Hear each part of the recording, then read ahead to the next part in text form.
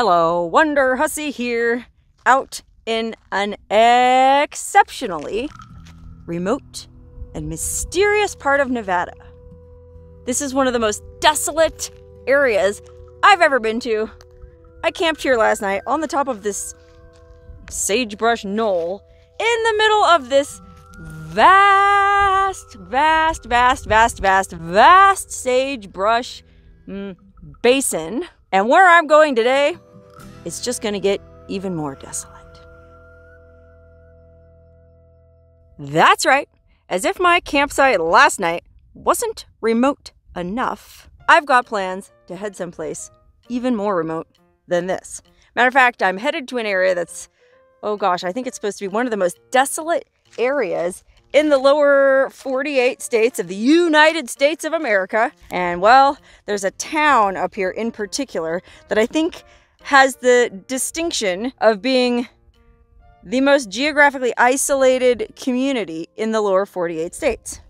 That's right, it's a town called Jarbidge. Not garbage, Jarbidge. Jarbidge. Well, according to another website I read, it's an unfortunate Anglicization of the Native American term for the area, which was something like Jarbidge.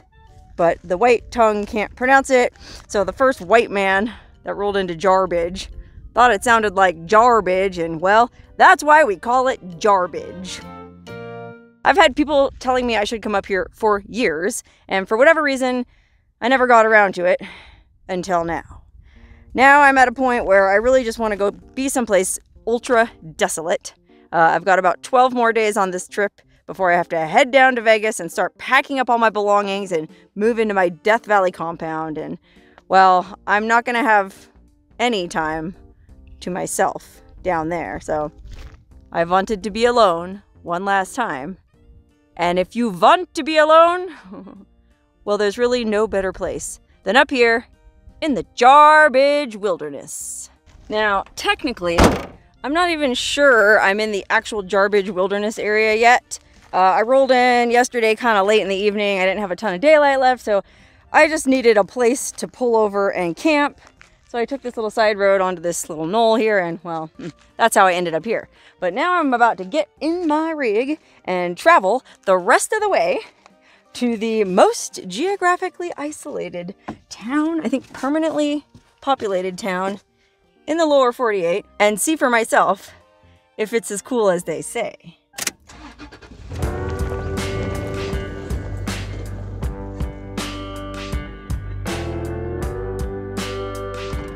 Okay, wow. This is friggin' spectacular. I'll be honest, I didn't just come up here because I wanted to be alone someplace desolate. I also came up here because, well, somebody told me this is one of the most beautiful places in Nevada, and it was up when I was in the Ruby Mountains by Lamoille Canyon. And so it was a pretty strong statement coming from someone in that area. He said it looks like the Alps up here, and boy howdy, I guess it kind of does, far out.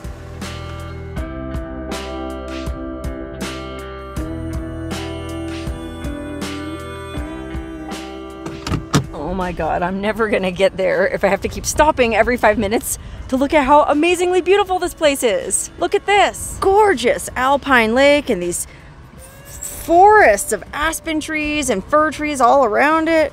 Man, this really does look like the Northern Rockies. And it feels like the Northern Rockies. It's actually pretty chilly up here. I better put on something a little bit warmer. There, much better. Okay, so while we're driving along, might as well fill you in on a little bit of the history of Jarbidge. It was a gold mining town. There was actually one of the last gold strikes in the West, 1909. Some dude found a bunch of gold, and soon enough there was like 2,000 people swarmed down into this very isolated, remote canyon. Ooh, elevation 8,500, I just saw a sign. No wonder it was chilly. Okay, wow, according to this sign, well, there's a couple noteworthy things. One, yes, we are up at like 8,500 feet. Brr. Two, according to this sign, this Class 1 airshed has some of the most pristine air in the United States. Well, you can probably hear my engine running. It's probably not that pristine right here, but oh my gosh, all around, it's friggin' awesome. And hey, maybe you can sort of feel what I feel. If I take a deep breath, you'll be able to breathe this beautiful mountain air with me. Ready? Wow, that is fresh. Anyway, there's actually a third interesting thing on this sign that I forgot to mention, and that is, so the name Jarbidge is a bastardization of the Shoshone Native American term Jarbidge, I guess. Well, Jarbidge actually means monster that lurks in the canyon. I guess the Native Americans had some myth about some fearsome beast who lived down in that canyon there. In fact, the canyon is, I think it's pretty narrow. Jarbidge is at the bottom of this canyon, and it gets choked with snow just about every winter, and some winters it's so bad that the people get snowed in and can't even get out to get fresh supplies. Like I was reading that back in 1917, I think, they were snowed in for months. I think they couldn't get any food. Their supplies were running low, and then finally somebody came in from the north, from Twin Falls, Idaho. Because that's where we are. If you look at a map, we're in Nevada, but we're way, way, way, way up, almost at the Idaho border. I think Jarbidge is only about 10 miles from Idaho. So the closest town is actually Twin Falls, Idaho. I came up from Elko, which is like 100 miles back down south. There's nothing else closer. In fact, there aren't any paved roads at all within 20 miles of Jarbidge. I guess that's why they say it's such a desolate place. Anyway, like I was saying before I got distracted, it was a gold mining town. Gold discovered in 1909.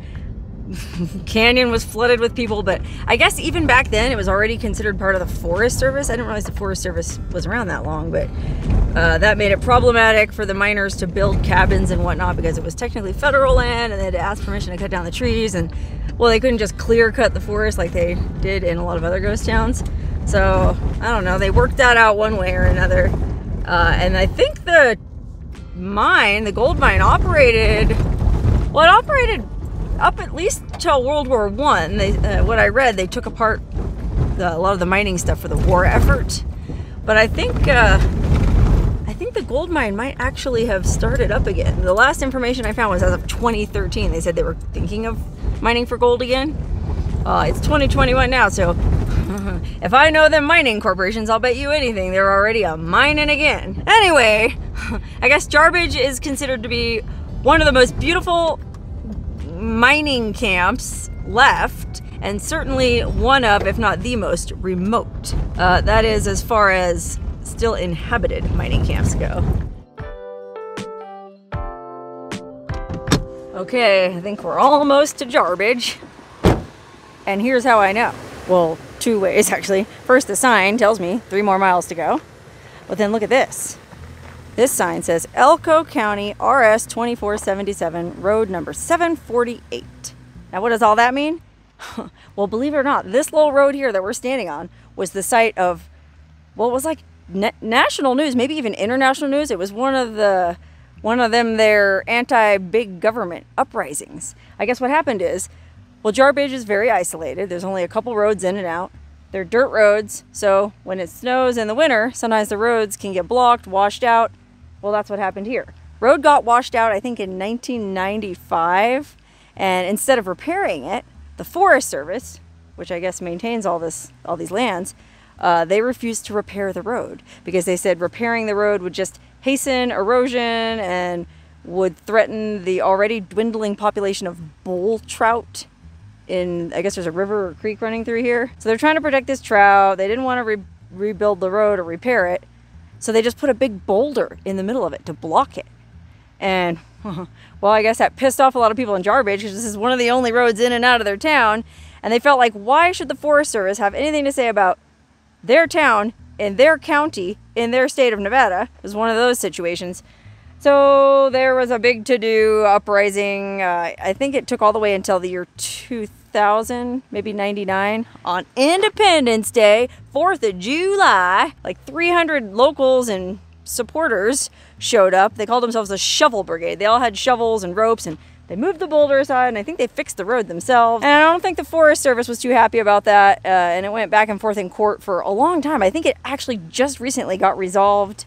And I don't remember, it all came down to semantics, basically. Like this 2477 that refers to a line in the laws regarding mining. There's some provision in mining law that even if a mine is on federally owned land, the mining company has a right to build a road on it, even though it's federal land, something like that. I don't quite understand it 100%, so don't quote me on that. You can look it up.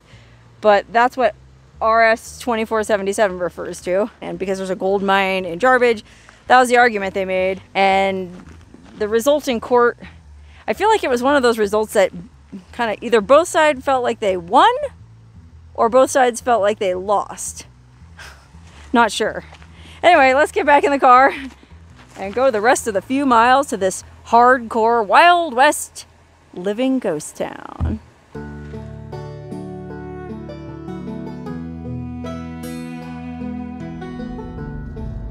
Okay, wow, there's really not a whole lot to this town. It kind of seems like it's mostly people's vacation homes and a few bars.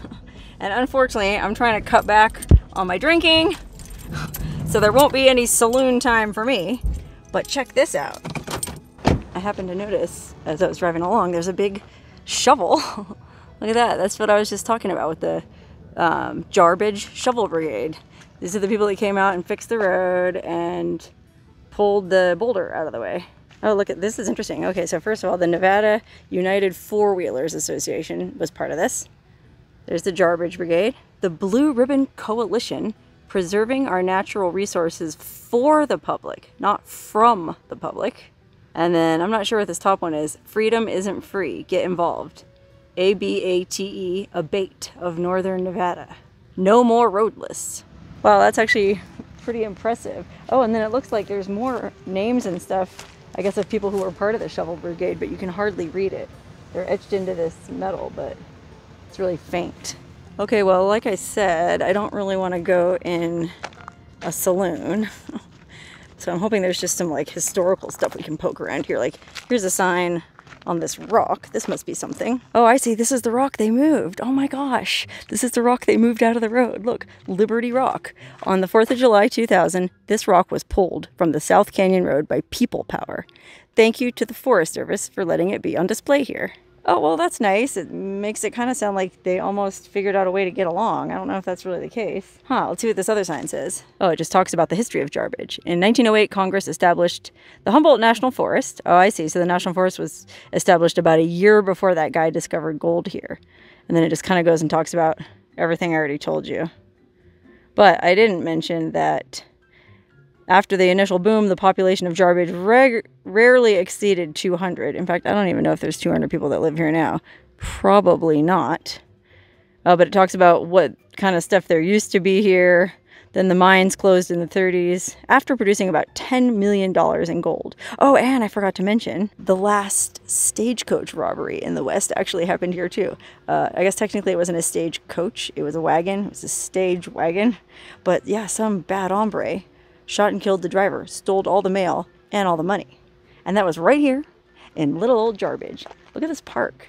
Okay, right next to Liberty Rock, there's this really beautiful grassy little shady park for kids to play on. And then there's this really cool old mining equipment in it. Kind of neat. Look at these beautiful flowers. Oh my God, you definitely know we are not in regular Nevada. Oh, you know what I mean? Like, this stuff doesn't grow down where I come from. We're basically more in Idaho than we are in Nevada. Okay, well, I left my car running, but I guess I don't have to worry about it in a town like this. It looks like there might be some old historic ruins over here. It says Log Cabin Bar, and then it says Mint Bar, and then it says Palm Bar. I don't know if that was like 3 different saloons that used to be here back in the heyday. What is this? Oh, wow, look at this, a murder walk. Oh, this is the guy who robbed the stagecoach, Ben Cool, and he was not cool. And his partner, Cut Lip Swede, who you can see was named that because he was Swedish and had a scar on his lip. Well, those were the dudes that robbed the stagecoach. And if only I was going to be here September 4th, I could go on this murder walk. That would be so much fun. And then it looks like this is used to be a tailor's shop, maybe. Is it restored? I can't really see. Wow, this place is interesting. Like, I thought it was going to be a little bit more touristy, where there was like more signs and historical stuff. I think there are a few more down the road there. That is really cool though, that they have the rock on display, the actual rock and this giant shovel. But you know, like if it was me, I would have wanted to put the rock right there by the shovel. Okay, let's get back in the car and drive a little bit farther down the road. I think I saw some historical stuff up there. Such a cute little town though. I mean, especially right now in the summertime. Like, look, here's a little stand where they sell eggs and campfire wood. What says they're out of eggs? Hens on holiday. But I bet this place is cold and snowy in the winter.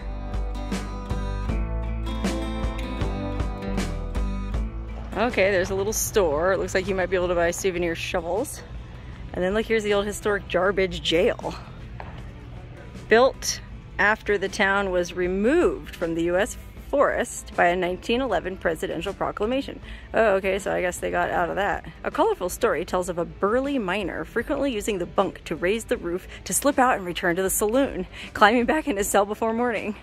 Then it says the most noted prisoner was Ben Cool, the guy who robbed the stagecoach. Well, let's go inside and see what's... Oh wow, this is super cool. I've been in a lot of these old restored jails, and this is by far the coolest. Because look, they even put like little books on the table. Oh my gosh, look at this really cool old stove. I love the colors. And then I guess these are like the old files for the prisoner records, I'm guessing. Oh my god, look, are these like genuinely from 1918? Wow, if that's the case, I can't believe they just have them out like this. Like they're not even behind plexiglass or anything. That's pretty impressive. This is cool, man. This is like a hands-on restored jail. Look at all these old bottles. Old wash basin, an old-timey lunchbox, an old clothes wringer, an old Jägermeister bottle. I'm sure that was their favorite drink back then. And there's another stove over on that side, and then I guess this was like the electrical stuff. Oh my gosh. I'm not an electrician, obviously, but does that look old or what? Okay, let's go inside the cells. This is my favorite part. Look at this. Okay, first of all, cute little quilt on the bed. Secondly, ball and chain, like from the cartoons. Holding the prisoner in place so he can't get out. I wonder if that's supposed to be old Ben Cool. Oh, and then the other room must be cut lip Swede. Let's go check the other room. Oh, looks like cut lip Swede to me. Oh my god, look, he's got a... Well, he doesn't have a cute quilt, just a real scuzzy old 70s blanket. But he's got both his feet shackled to that ball and chain. Oh, look, they gave him a little... Oh, this is his outhouse, his potty. I was gonna say it's like a little tuffet, but it's supposed to be his toilet. Oh, that big rig out front just started up and it's gassing me out. Gotta get out of here. Oh, you know what? I think that's actually the sewage truck that's pumping out the septic, as it smells unspeakably foul. Let me get out of here. Okay, look, here's the trading post. It says, best little storehouse in Jarbidge, Nevada. All right, let's go in. Okay, just a small little store, just like you would expect. Anything you need for camping: fireball, whiskey, a gun. Oh my god, I love stores like this. Just a little bit of everything that you might need when you're camping. Okay, I had to get a t-shirt. You know, I want to support the local economy, so I got a really cool Jarbidge sticker. I wish it said the best little storehouse in Nevada, but if you're watching this, people who run this trading post, you should make that sticker. Then I also got a little shirt, where the pavement ends, the fun begins. Jarbidge, Nevada. I just unloaded 40 bucks in Jarbidge, and I've only been here 10 minutes. Okay, that's pretty much all there is to the town of Jarbidge, unless you feel like getting drunk in the middle of the afternoon. You know, it's interesting. I didn't see any ruins or evidence of where the old gold mine was, where gold was discovered here. But that's okay, because, well, I came up here for two reasons. One, because it's supposed to be spectacularly beautiful, which so far, yes, it has been. And two, because it's supposed to be super desolate. So I think what I want to do now, rather than hang around in the saloon, is go find a beautiful, desolate place to camp. and just enjoy this beautiful wilderness.